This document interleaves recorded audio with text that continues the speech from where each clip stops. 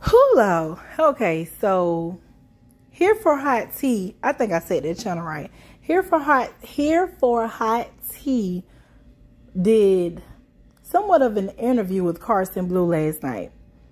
And I missed it. I wish I would have caught it live.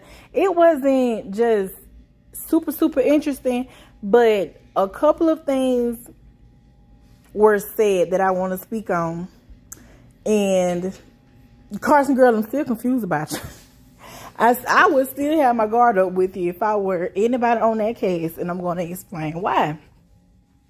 Karson makes it her business to say she does not watch the show, and she wasn't watching the show. And I find that hard to believe because let's say me, for instance, right? Like, let me use myself for example. I sell hair. I sell plus size women clothing. I do hair.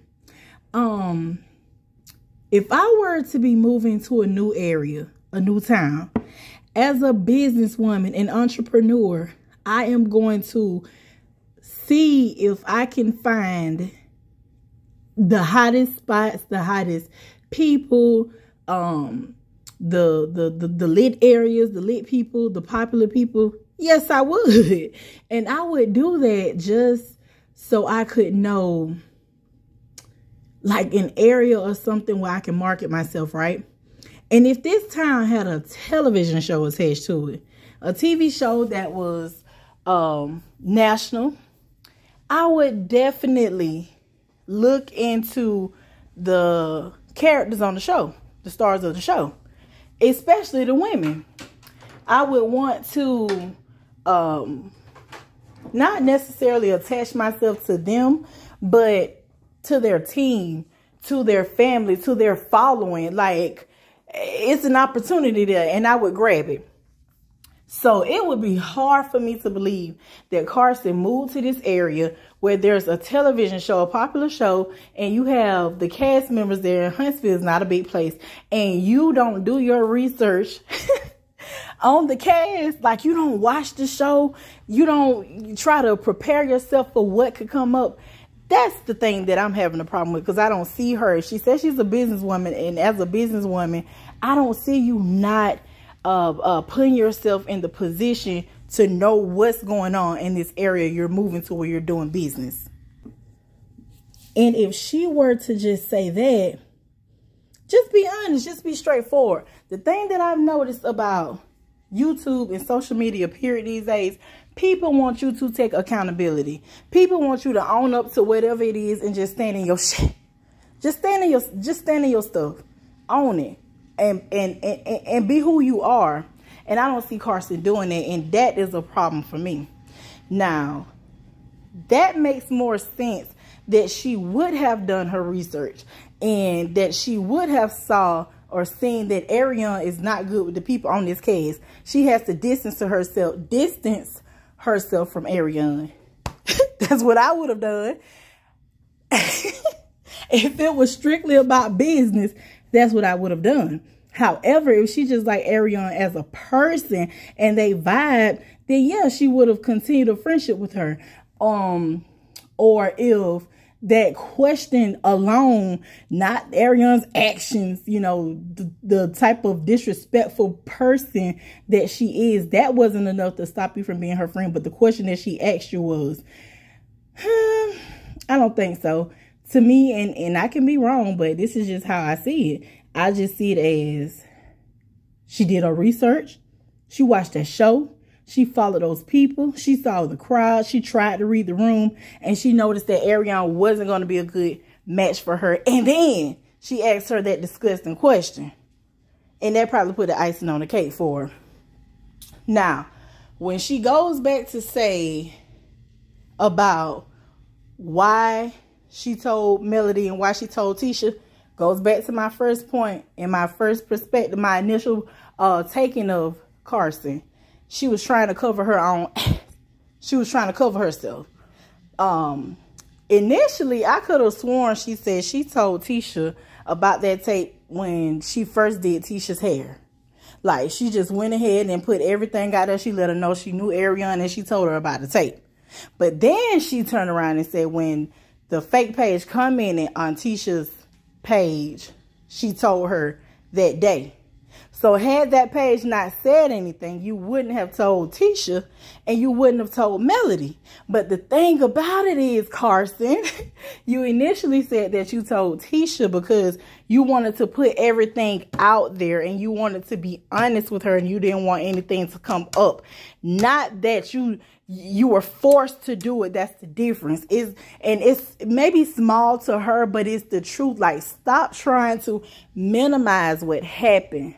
Stop trying to make it small and make it's not that big of a deal. Well, it kind of is, because to me it just says you're not trustworthy. You were interested in doing hair as you should have been. You were trying to attach yourself to the popular people of that town as you should have been. You wanted your work to be on TV and you did what you had to do to get it there. You should have. It's just the way you went about things after that make you questionable. These people message Tisha and oh no, don't even message her. They come in on her page and you feel like they're going to out you, so then you tell Tisha and then you tell Melody. But you already knew this information. And if you were going to keep it to yourself, you should have just kept it to yourself. But then you come out and say, well, I wanted Tisha to know because I wanted to be honest with her. But that's not the case. You didn't just want to be honest with her. You just didn't want nobody else to expose you. Okay. And that's all that she really had to say.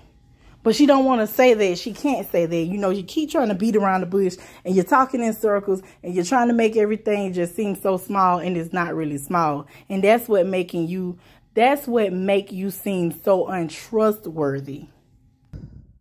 Okay, and the last thing that I want to speak on is the portion about Tea Talk with your girl. I think that's the right one. I think that section was it was unfair and it was awful. And I feel like that because I'm the type of person, you got to give respect to get respect. And respect is due to anybody, and everybody, right? And if you're going to talk about me, you should be able to talk to me. Or you should be able to sit and listen. Like, allow me to defend myself. Like, if Tea Talk wasn't going to be allowed to join the panel, the conversation about her should have ceased. It should have stopped. It was unfair and it just wasn't right. The same goes like when Tasha K interviewed Coleslaw, Ariane. And Ariane got so scared and nervous when she thought Tasha K was going to call Melody. But had she called Melody, Ariane should have been woman enough to stand in what she was saying about Melody. But she wasn't going to do that. Like, everybody was upset. Like, oh, so you can't talk to Mel? She was scared to talk to Mel? No, that ain't right. Like, if you're not going to allow me to defend myself, then don't speak on me. Like, and don't allow me to be spoken on. Whew. Otherwise, it was a pretty decent interview. I still feel the same way I felt about Karson. I mean, I could understand a little better what she meant when she said that things aren't what they seem, because we all know that. We all should know that things aren't what they seem on TV in real life. But yeah, if you're gonna talk about me, you should be able to talk to me. And if you can't speak to me, you don't need to be speaking on me. Period. But we're going to keep our eyes and ears open. But hopefully this situation here is done. Hopefully Karson decides to move a little better or begin to explain herself a little better. Her communication, maybe she may need to like slow her talking down and think a little bit before she speak, because it's sending out the wrong signals. Because I, for one, am one of the people who interpreted what she said as Mel was being fake. All right, y'all. Bye-bye.